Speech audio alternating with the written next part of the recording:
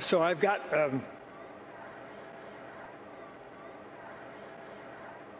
Mr. Obama sitting here. So, Mr. President, how do you handle